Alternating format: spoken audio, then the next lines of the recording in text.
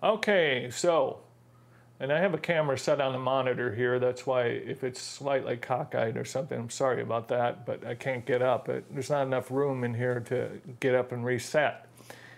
I wanted to show you the ATEM software that connects to the Blackmagic switcher.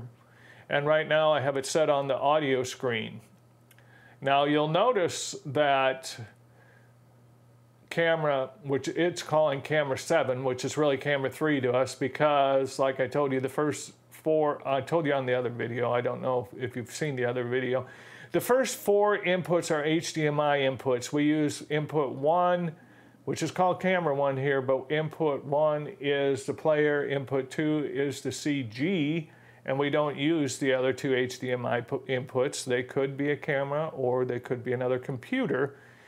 Our cameras have HD, SDI out, so we have to use the HD, SDI inputs. So we got camera 5, 6, 7, and 8.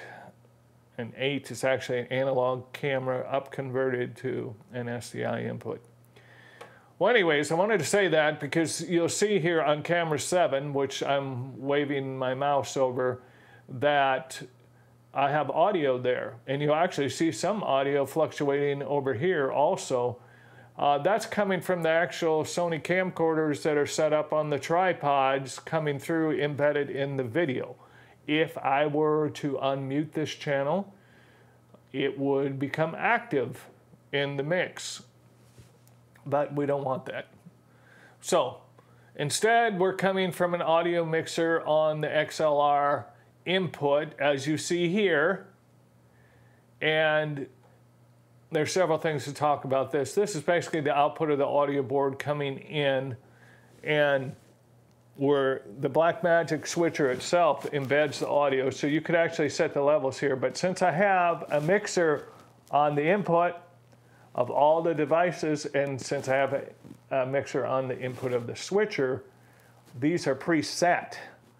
Now, you'll notice that the signal on the input is a little bit under strength compared to the signal on the output. I'm increasing it by 4 dB to go to the recorder. Now, the reason for this is we don't want to take the chance of overmodulating the input, in other words, audio distortion. So if we send a little bit weaker signal into it, even if someone screams on the microphone, it's not going to go into the distortion range. But if we get too low on the recording, then that's a problem too. So it's kind of a fine balance there, but we're setting the output up. So that there is the audio part of when you connect to the Blackmagic switcher, but what most people are interested in is this part. Now, you could sit here and actually switch. As you notice, let's switch to one of our other cameras. I switched to camera. Well, no, that's camera 2. We're on camera 3, and that would be camera 4. You can see it here because I'm recording the control panel. And let's see if I can tweak this camera just a little bit. Well, we want it close. Anyways, you can't see it here because I'm recording the control panel and not the output, but you could actually sit here and switch. You wouldn't even have to use the control panel. And then you could go to black at the end. You can pull this fader down, and here's the fade to black, and here's where the rate is set, which was shown in the switcher video.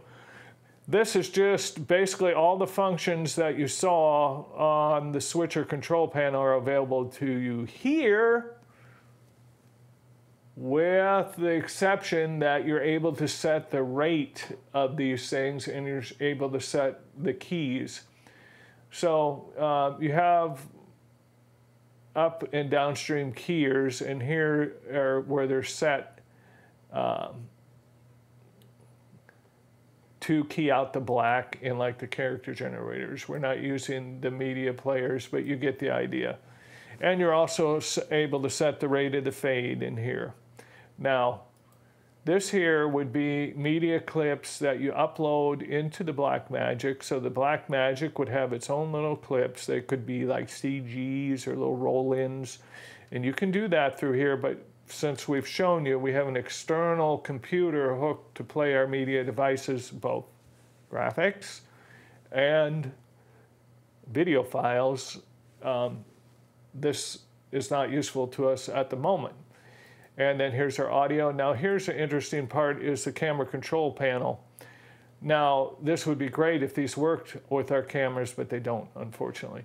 So here you can set the iris and the zoom and all, you know, it'd be like having a remote control of your cameras. This is one reason why some people go with the Blackmagic cameras. You can paint them and you can set the iris and so on and so forth and change the white balance and everything on their cameras, but not on the Sony cameras, because we wanted in the studio manual cameras, and the Sony cameras work for that. They're not as good as a regular broadcast studio, but so anyways, I thought I'd show you this. It's beyond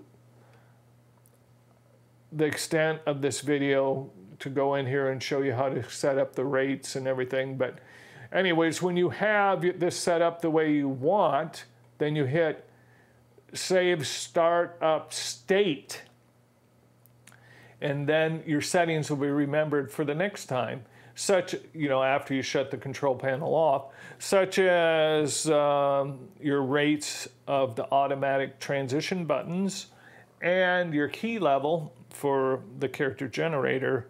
You want those sticky, and the audio level becomes sticky too, although it's interesting that on the control panel it says +4, but here it says +6, but down here it says +4, but you'll notice up here it says +6. I think that's showing you the last peak that occurred. It's kind of a sticky peak there. So this is the software. They'll bring it into this video. We're really not going into the setup. This is just more of how we use it and why we would go in here. Mainly I go in here to make the switcher settings sticky by hitting File, Save Preferences. So, and initially setting up the character generator keyers. So that's it for this video, and this connects to the network. All the Blackmagic stuff connects through the local area network. Not through the internet, unless you open ports, but through the local area network.